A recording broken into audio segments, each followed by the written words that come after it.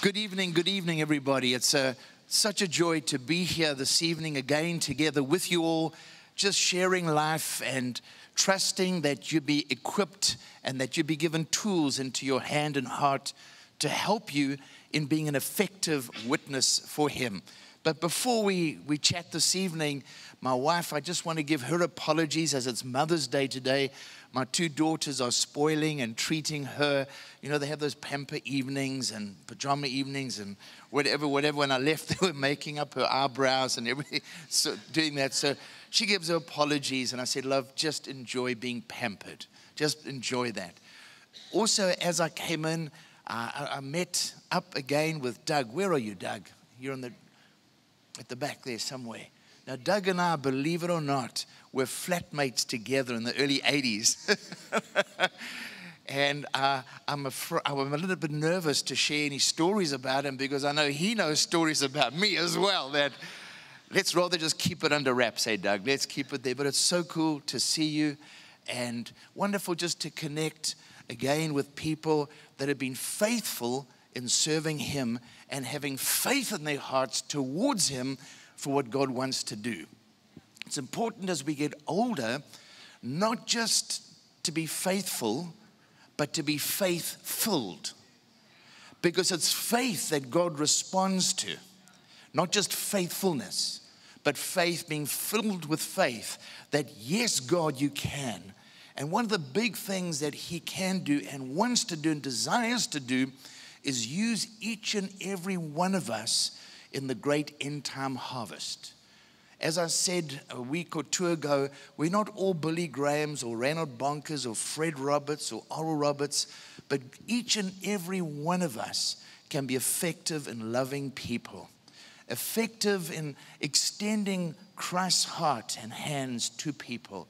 And this evening, I'm going to be chatting about how do we engage with those salty conversations with people. We have spoken about how do we have salt in ourselves, a mini recap just by way of remembrance of soaking ourselves and our inner man with the knowledge of who Jesus is. Do you remember the salt pans in Walvis Bay? Allowing our hearts to be having His salt deposited because our salt comes from Him. Thursday, we looked at salty scripted prayers that we can pray over ourselves and one another. Those are those missional verses, those scriptures that we personalize, mix in faith, and pray in faith. And then we looked at the salty gospel. We don't want to promote a sweet gospel or a sour gospel, but a salty gospel that honors Christ, that acknowledges and promotes His lordship, His rulership, and His ownership over all things. We believe that Jesus must be so first in our lives, second doesn't even show in the photo. We need to have Christ first and foremost, Lord of all. And then we looked at our salt roots, which is R-O-U-T-E-S, not R-O-O-T-S, just to clarify that for folk that looked at me a little strange. It's the salt roots of our everyday life and living, because being a witness is to be a daily lifestyle. It's not a program. It's not, now we're going to be a witness. No, I am a witness for Christ. And this evening, we're going to be looking at how do we have those salty conversations. And I was just chatting a little with Liz earlier on, and I didn't get enough detail, but just the little that I heard, how she had the opportunity this week to either be salt or to be pepper. The temptation was to be pepper, but she chose to be salt. You know, when people rub you up the wrong way and they irritate the daylights out of you, and you've got an option to either react or to respond. Salt sellers respond to life. God wants us to be responders, not reactors in life. Because we salt by our words, by our attitudes, and by our actions. That's the way we sprinkle salt. But this evening I'm going to be focusing on the power of our words and how we can salt through the words we speak. I want to take the word salt as an acronym this evening, S-A-L-T. And we're going to break it down this evening, and we're going to look at how we can have salty conversation. The S in the letter SALT is, how do we start a conversation? The A is asking questions that build relational bridges.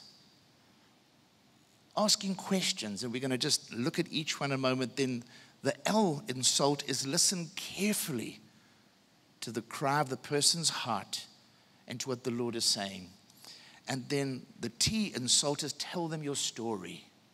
Tell them your story. We're going to look at that in another evening in detail, because a lot of people say, I don't believe in God, I don't believe in the Bible, but your own changed life, your own story, stroke testimony, is a profoundly powerful thing. But we'll look at that in a bit more detail. But in the book of Colossians chapter 4, verse 2 to 6, I'm just giving you the portion of scripture, but Paul says, let your conversation be always full of grace, seasoned with salt, so that you may know how to answer everyone. I want to read it again, because so often we haven't got this one highlighted because it's not a promise. But this is a truth and a principle of how we can begin to live salty lives. Let your conversation always be full of grace, seasoned with salt, so that you know how to answer everyone. My first thought on this is that there are three aspects of language. And I think, Lord, how can we have a language that best reflects you? Firstly, there's our body language. And how many of you know your body language says so much that either is engaging or just mind your own business? And when we start interacting with people, how many of you know hands in the pockets, hands folded, or just give me space? But when you have a body language that's open, warm, and inviting, it wants to draw people in. If you can just think for a moment, God as a father, or Jesus when he lived in the Gospels, his life, what do you think his body language was towards the crowds and towards the people? It was continued, just open arms, open heart. Come, listen, follow me. There's space and there's place for you. So the first thought I want to say before we actually get into the literal conversation is our body language reflecting Christ towards people? Does our body language always give busy signals to others, or does our body language give, I will give you the time that you need? Because for me, time is not money, time is life. Very important. We live in a hectically busy, driven world, and we're called to be sheep in this world, not rats. You don't have to get caught up in the rat race of life when we're called to be sheep.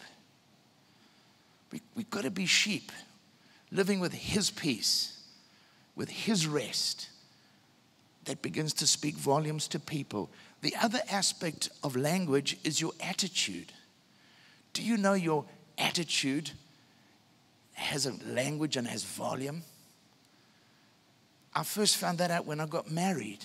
It's not what I said, it's how I said it. And we need to realize that if we speak with warmth and acceptance and inviting, there's an attitude that people go, wow, you're different. And then, of course, there's the literal language that I believe our language needs to be that of respect, gentleness, never rude, harsh, or pushy. These are little important things, but so often in our eagerness to share our faith, if people feel they're being coerced or forced into something, they'll back off. None of us like a pushy person that's wanting to sell a product. I almost draw my line in the sand. I said, no, this deal finishes today. We're not selling a product as witnesses. We don't have a gospel product. The gospel is a person, Jesus. And the gospel is about inviting people into a relationship with him that will change their lives forever and ever. Another beautiful verse of scripture is found in 1 Peter chapter 3, verse 15, where Peter writes, he says, in your heart, set apart Christ as Lord. Always be prepared to give an answer to everyone who asks you to give a reason for the hope that you have. But do it with gentleness and respect. Again, very important key aspects, with gentleness and respect. Now, the interesting thing, it says, that initial verse that I read to you, where Paul said, let your conversation, and it implies it's a two-way thing. Because often many of us think sharing the gospel is me telling them what they need to believe, and they need to believe now. Where I believe it's conversational, it's relational. It needs to be two-way. And if we're not hearing people out, why should they listen to us? I believe the days have moved on from street corner where you just preach and trust folks to repent right there and then. I believe people have wised up and they say, I want to see you living it. I want to see it revealed in you. And then I'm willing to listen and engage in a conversation with you. And often we need to realize that people are on a journey to faith, that not every single person we talk to, we're going to share the whole gospel with them, but often the gospel of our lives and the way we conduct our lives with reference to our body language, our attitude language, and the way we word things, people are going to take note. Now, it says, let your conversation be seasoned with grace. Can I say to you, I believe people's journey to faith starts by hearing grace-filled conversations. I believe as Christians, we need to be not positive, but faith-filled. I had a person out there say, Wally, you're so positive. I said, possibly that's how you might see me. I like to say I'm able to see God in everything. I'm able to see what God can do in and out of every situation, whether it's good, bad, or ugly. I want to encourage you, have grace-filled words. Why? But the Bible says, you know it well in Ephesians 2:8, it's by grace you are saved through faith, not of yourselves, it's a gift from God. So when they begin to hear grace-filled words, and grace-filled means we stop being judgmental, critical, negative, complaining. How can you complain and moan and grumble about life and then share the gospel as well? We need to live grace-filled lives. That no matter what happens in life, God is bigger than, greater than, and He's got it all under control. Isn't it interesting? In Luke 4:22, the people were amazed. This is a talking of Jesus. They were amazed at the gracious words that came from His lips. So Jesus was a person that was full of grace, and there were gracious words from His lips. In fact, in Luke 19:48, it says the people hung on every word. The religious people put heavies on people. You have to do this, you can't do this, you must do that. Always respect the free will of the people you're engaging and discussing and talking with. Never criticize or judge or knock what they believe. They'll defend it. Just present Jesus as better than and greater than. Whether it's a traditional church or whether it's I was walking in, you possibly heard about that imam in that mosque this last week that was attacked, one killed and 2 others injured. And I say to people, wherever you go, I'm always saying, Jesus, you live in me. Who do you want to say hello to? Now, I don't go to a person that Jesus says hello. I'm not talking of that loopy stuff. I'm talking about just being friendly to people. It was on Thursday or Friday this last week. I was at La Lucia Mall, and I saw a Muslim cleric there. You know, they dressed in their robes and et cetera, Went up to him, introduced myself, and I said, I'm a Christian. I heard about the tragedy that happened in one of your mosques. And I want to tell you as a Christian, we're praying for you. I said, that shouldn't have happened. Shouldn't have happened. What was I doing? I never thought of that before. But as I saw him, I thought, Jesus, what would you want to do in this situation? Because every life matters to God. whether they're Muslim, Hindu, Buddhist, New Age, Satanist, it doesn't matter. Every life matters to God. What that seed would outwork in his life, I don't know. But I felt Jesus wanted him to know there was a Christian that cared enough to pray and took the time just to greet him and meet him. See, there's always people that you need just to step out of your comfort zone into God's zone and just speak gracious words. See, gracious words are empowering words. They're words with hope and courage. Words that will awaken faith. I remember I was at the Pick and Pay and I saw a lady and she was expectant. And I always make sure I see the ejector button before I ask, are they pregnant? Because once I asked the lady, when were you going to have your baby? And she said, I'm not pregnant. So I have put both feet in it. But this particular lady, I could see she was pregnant. And I went up to her and I introduced myself. And I'm always looking for grace-filled words. And I didn't say, Jesus tells me to tell you this. I just said to her, you know what? You're going to be a great mom. I said, it's your first baby, but you're going to be a terrific mom. Because God's designed you to not only carry a child, but to be able to make. She just burst out in tears. And that started such a cool conversation about parenting, and then invited her to a mom's group. She came along. See, what it was a gracious words of empowering. Instead of, I could have gone and said, you know what the Bible says about parenting? And there's the book of Proverbs, and let me guide you in that. No, a gracious word for her at the moment. And I only found out afterwards how fearful and afraid she was to be a mom, but she didn't know whether she was going to be successful or a failure. But an empowering word, you're going to be a great mom, that led to further conversation. Are you beginning to hear what I'm saying? God wants us to be grace-filled in our conversations with people. Avoid religious terminology where you're never good enough, you're never going to amount to anything. We need to be aware of that and avoid that like the plague.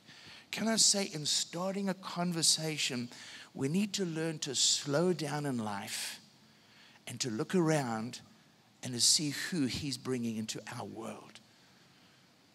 I used to live too much in the fast lane of life, trying to do too much that made me at the end of the day not enjoy life and fulfill a lot but not do it well.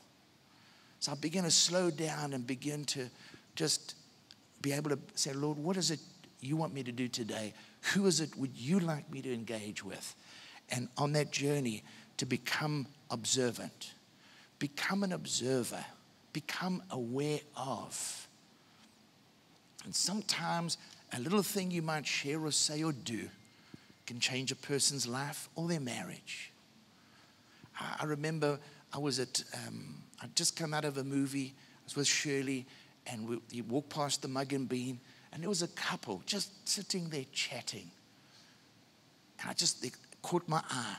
Can I say, we need to ask the Lord for eyes of a harvester, eyes in the heart and the ears. And I just saw them, and my immediate response is, Jesus, what would you have me say to them? And I just had these words come to heart and mind, is keep talking, it'll work out. Just keep talking. So I saw them there. I've said, hello, sorry to interrupt your conversation. My name's Wally. Can I encourage the two of you to keep on talking?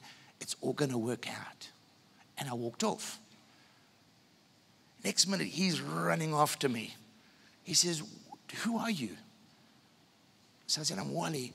He says, we were busy talking about getting divorced. We're busy talking about quitting, and it's too hard, and it's not worth it. How did you know? I said, I didn't. Who told you? I said, I don't know. I didn't say, God told me. I said, would you like me to help you further? Can we help you in your marriage? Connected them up to couples that can help counsel them. Can I say, in our propheticness, with words of wisdom, words of knowledge, we need to choose our words wisely and let them be gracious words of empowering. did you know the Bible says we need to be the first to greet people? To me, when my eyes catch anybody, I say hi. I say hello. You know what? There's a beautiful quote. A warm smile is the universal language of kindness and friendliness. And most of my conversations with people have just started off by being friendly and engaging. It's as simple as that. Can I encourage you, just start practicing that this week? I remember Ashley Bell, who was part of this church and one of the pastors, I'm talking of 30 plus years ago. I remember we had our offices, and I think it's called Hill Street, something like that. I don't know if there's still that street here. We had offices there. And I don't know what Ash said once. You know what? I know more people than you in Pine Town. I said, no, Ash.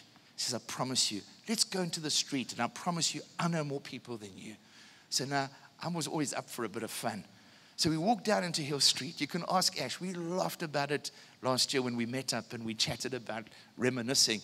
We're walking down, and we just go up to total strangers. How's it? How are you doing? And they look at you like, where on earth? And just go, that's one. Go to the next person. How's it? How are you? And we were walking up and down, just greeting, and like they were long-lost family friends.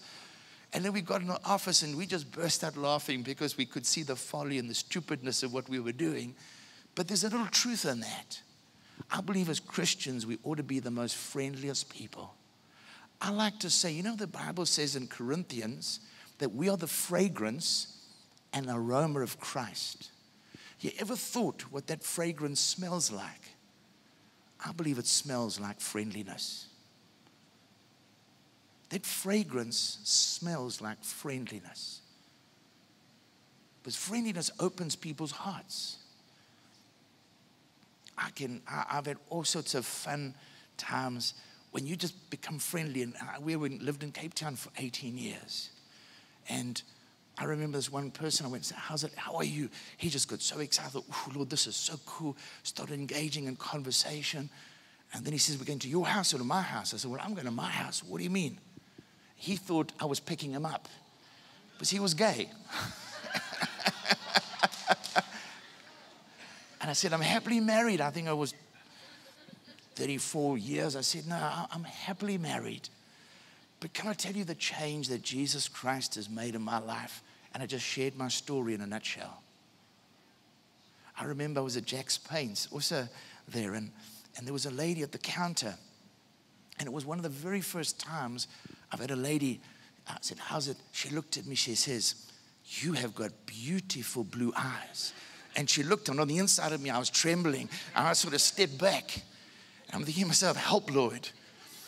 And I just looked straight at her and I said, you know, my wife also tells me that.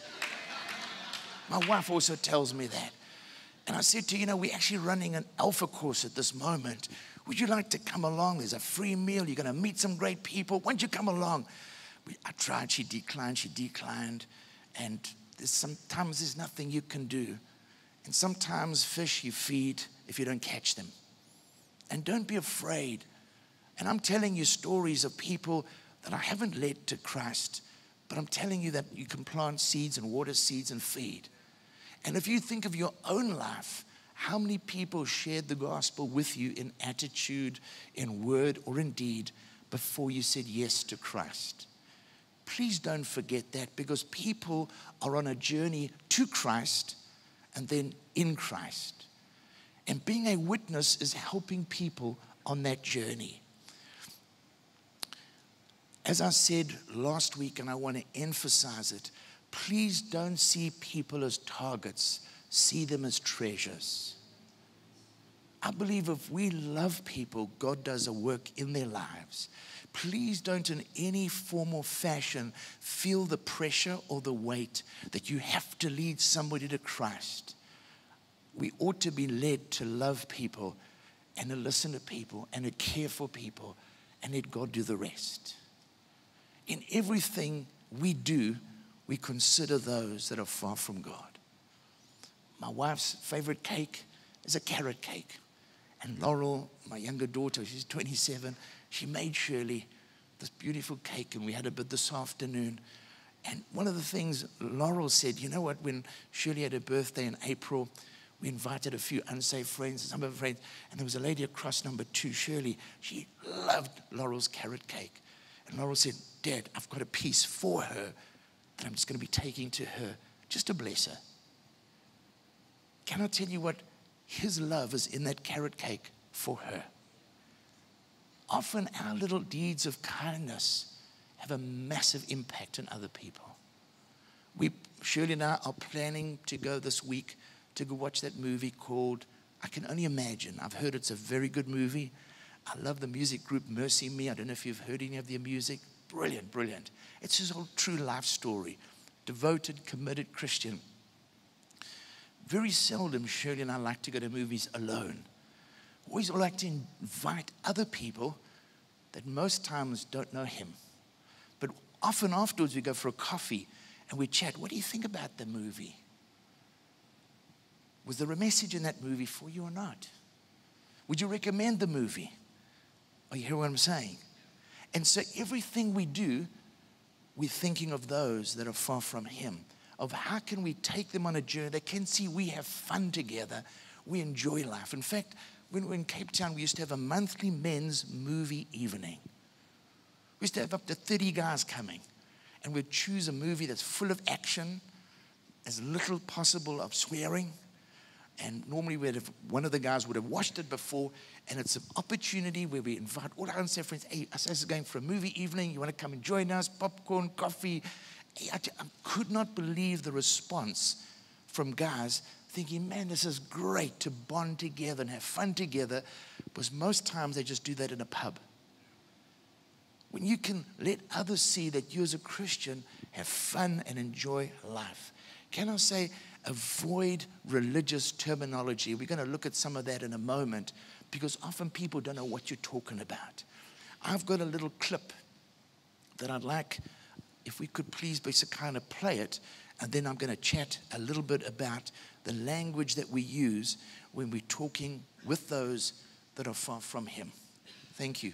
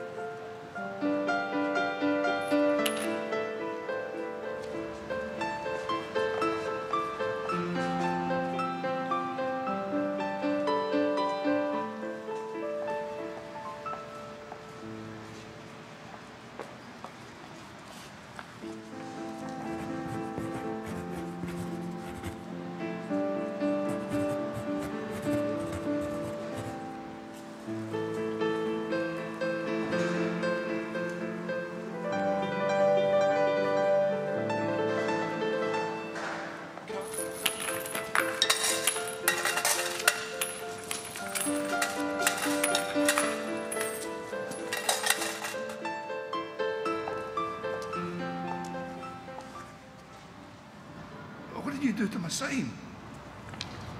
I wrote the same, but in different words. Thanks, love.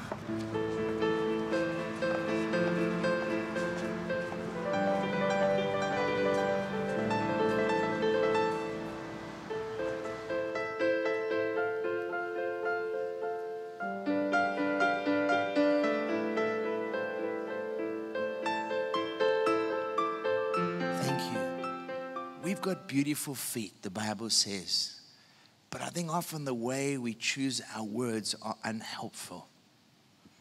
And I believe if we could just rethink our words. Like, for example, if I tell a person I'm a pastor, I almost can see the drawbridge go up and I can see the doors being slammed. So when I'm out in the world, I'm a life coach. And I'm coaching people to life who is Christ. In him is life, and that life is the light of men. Whatever your terminology is, find something that people would be more open to. Now, for example, if you tell a person, you know you're a sinner and you're lost, I've heard others talk like that. I remember a particular church, I'm not going to mention the name or the city, and we went to a mall because they said, we've got to go to the mall, and we're doing tests and whatever else have you. And I said, I was cringing because they were saying, I remember the one person said to the guy that, you lost? He says, no, I know where I am and I know where I'm going. That's what he said. He said, I know where I am and I know where I'm going. I'm not lost. I said, you need to be saved. I said, saved from what? From who? From how? You see, we've often got Christianese that needs just to be rephrased for a greater impact and for people to reflect. I like to often, when I'm engaging with a person that's far from God, I said, how would you consider the thought or the idea of having a personal two-way relationship with Jesus Christ?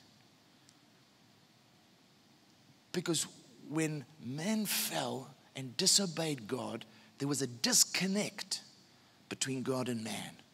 And if you look at the world today, the mess that the world is in is not God to blame, but man that has been living disconnected from God. And that's why Jesus came, to reconnect us back to God, that he could become our Father. See, I've said the gospel just in a different way. Often people have used the words, hey, you need to repent of your sin. And repent is a Bible word. I'm not saying put away that. I like to say to people, how about doing a 180-degree turn on the way you're living currently? It's the same as repentance. What about doing a 180-degree turn on how you're living, and instead of living for yourself, you start to live for Jesus Christ? That's another way of dethroning self and enthroning Christ. You see, it's using terminology that they go, I can understand that. Even as a nearly 60-year-old, some of the SMS language I don't understand. And often think about it, a person that's far from God, never been in church before, doesn't know our lingo, we speak foreign to them. I remember the one time I said, could you turn to Matthew?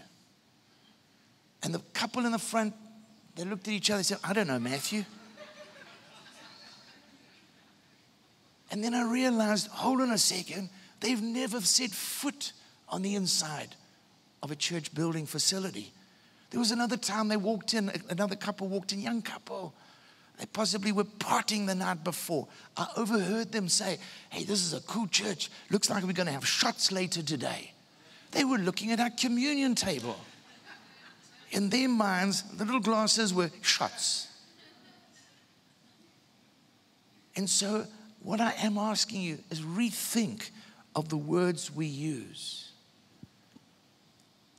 When we speak of Christianity, I like to use the word a personal two-way relationship with God as a Father, Jesus Christ as Lord and Savior.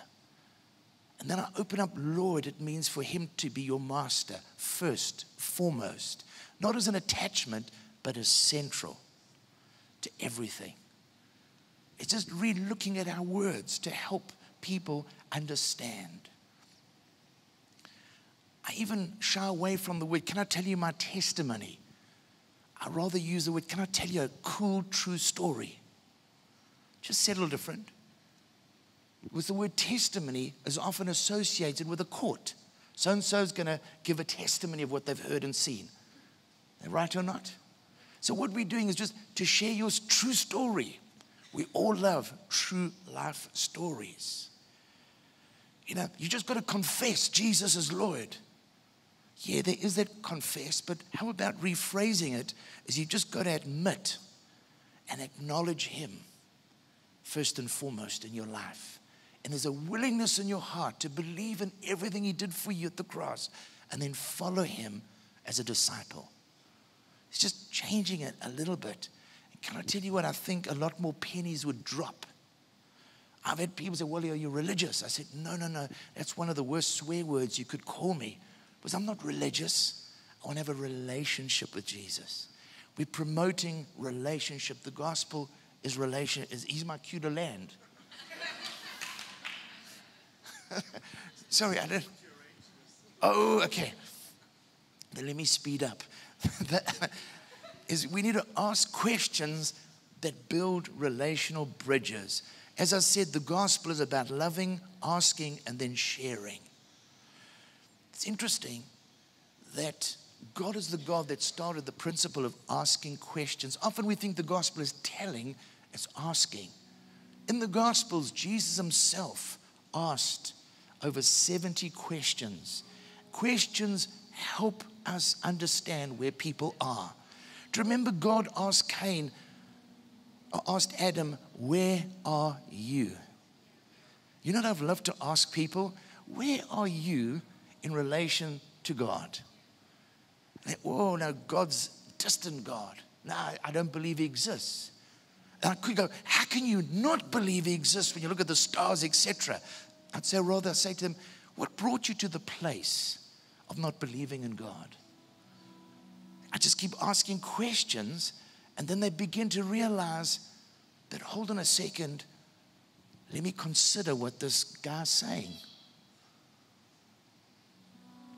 Do you remember when Cain killed Abel? God didn't go to Cain. Hey, Cain, what on earth have you done? God went to Cain and said, where is your brother? Again, a question. The woman at the well, Jesus went, would you give me a drink?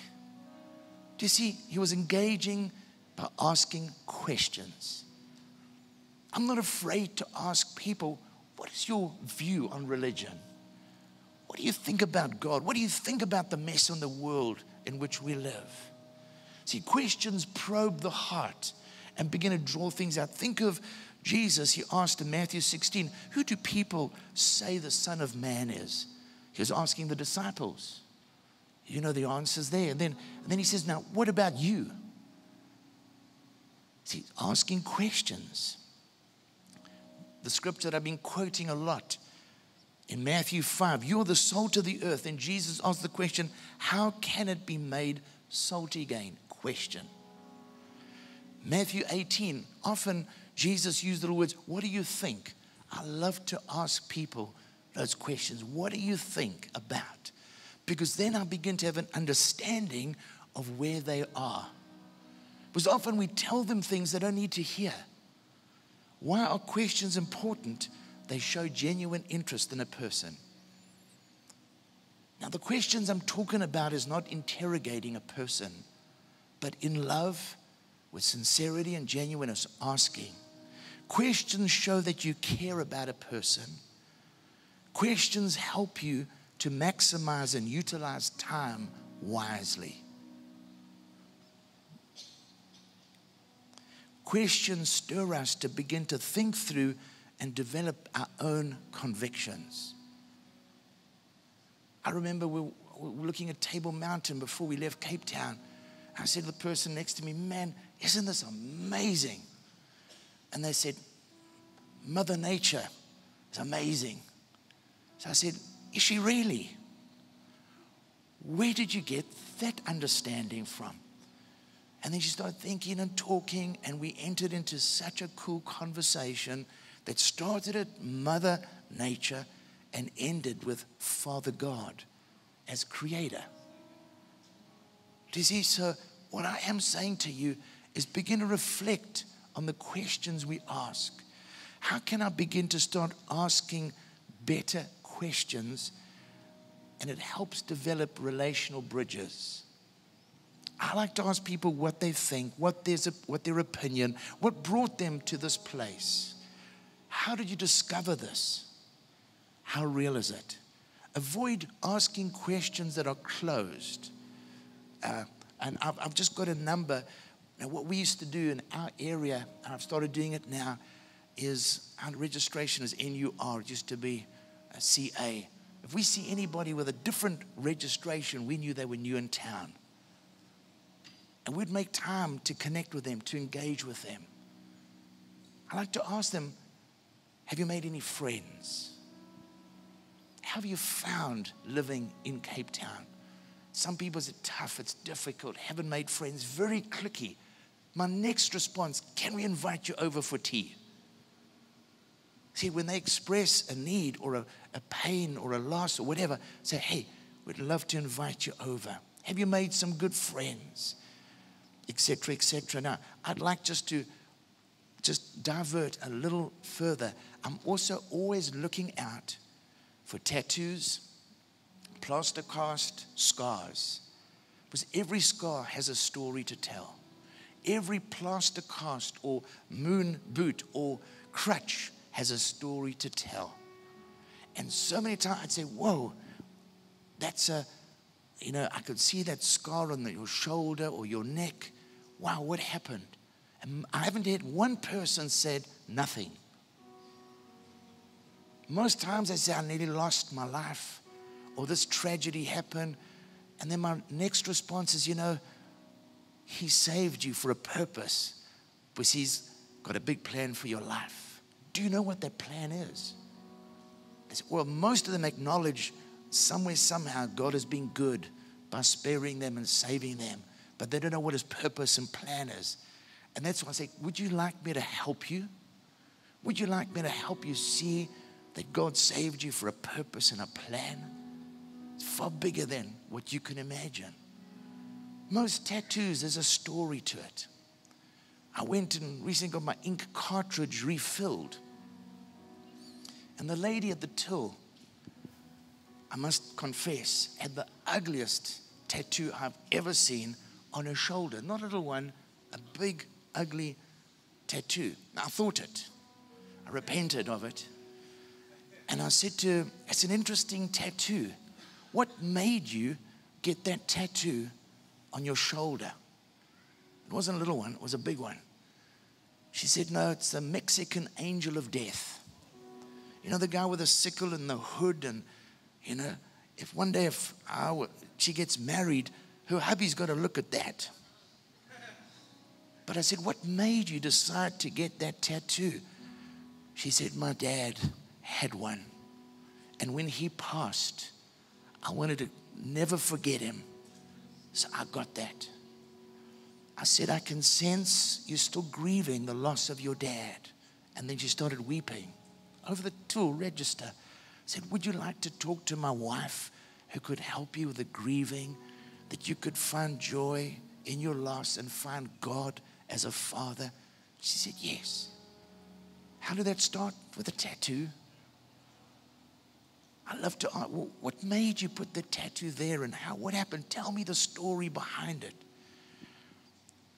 And I've had so many opportunities just to engage in a conversation over those things. I like to ask people, what is their life purpose? What's their life purpose? What are their dreams? I remember one guy said, I want to be a millionaire. I said, that's amazing, that's great. And then he hadn't thought beyond the million. Hadn't thought beyond the million. And I said to him, money is a great thing, but it's not a good thing if money has you. And I said, money is a helpful tool. It can buy you a bed, but it can't buy you sleep. Money can buy you books, but not brains. I said, money can't buy you the most important things in life. It can buy you medicine, but not health. You can get friends, but not real love. Then I said, you know what? The greatest gifts of all are free.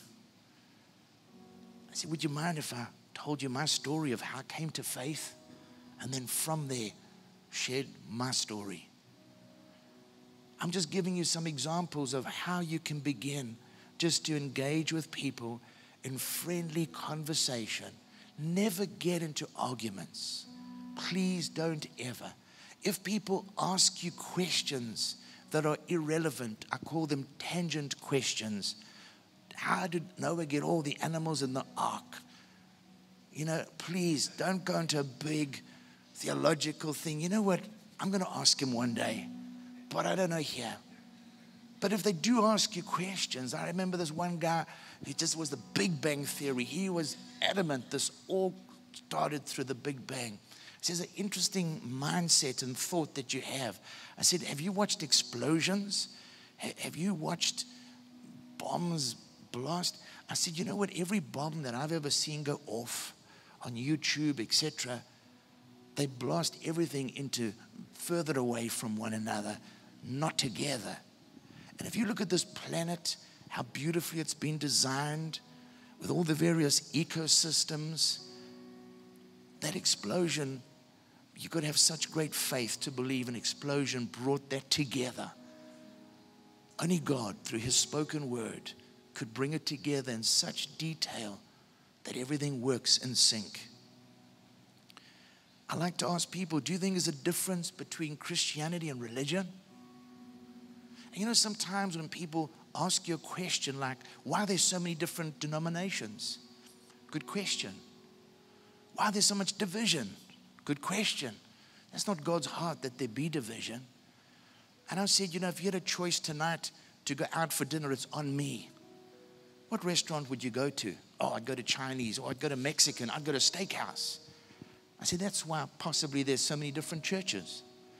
There's a different flavoring, different taste. Some loud, some quiet. Some have a liturgy, others have overheads. Some have PowerPoint. It's just different. But they all love God, love one another, and want to make a difference. Can I encourage you that often in your journeying with people, it could be 2 or 3 times that you meet and encounter them. Have a coffee, have a meal, have a whatever. Sometimes your conversation will just be over natural things. Just natural things. Please don't sweat that. Please don't sweat that. Often we think when our first meet, we've got to tell them the gospel. No, you've got to love them. You've got to listen to them. Journey with people. Listen to people. Listen to them. Listening seems easy. Can I tell you what? It's one of the hardest things.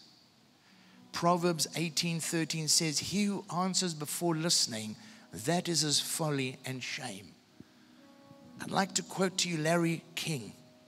He says, this great TV presenter, he says this, I've never learned a thing while I'm talking.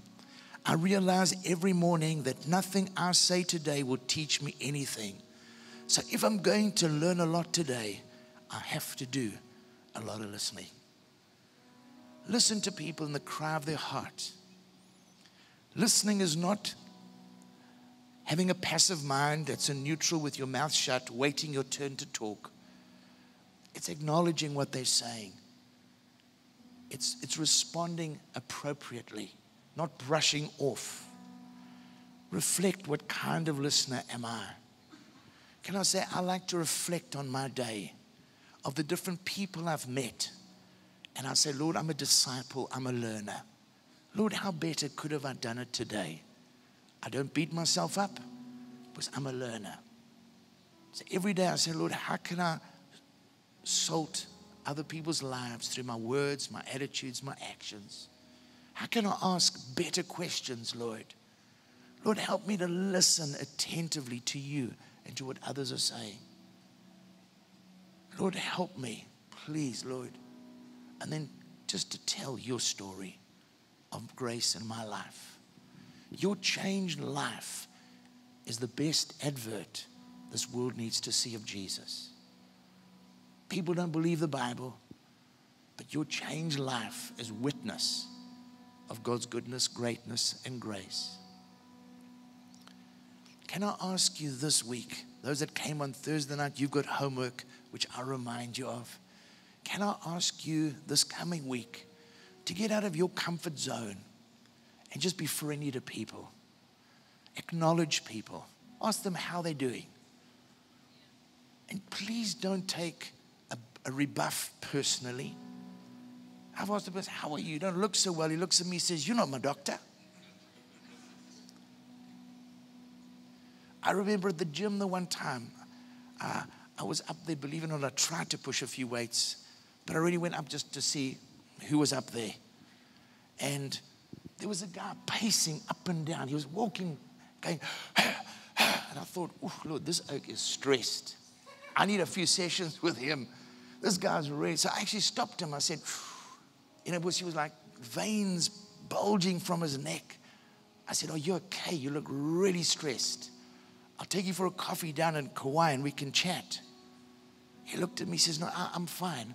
I'm just psyching myself up to pick up those weights.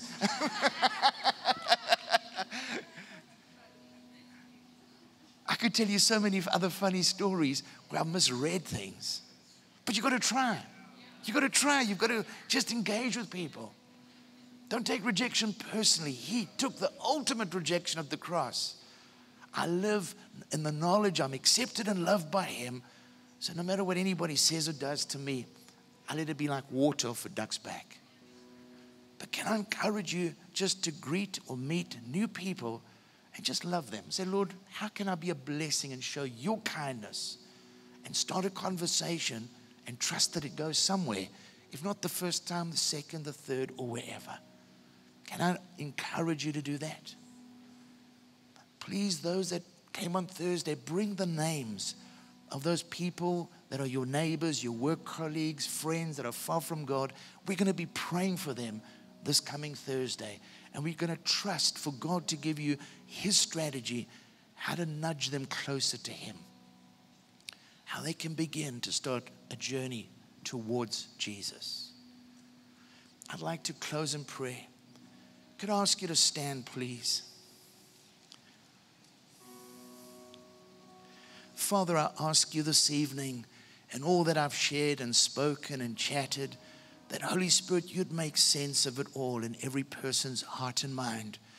And Father, I pray for fresh courage and fresh conviction that each and every one of us are called to be witnesses for you. And that, Lord, we would go out into the world and love the world with your kind of love, your agape love.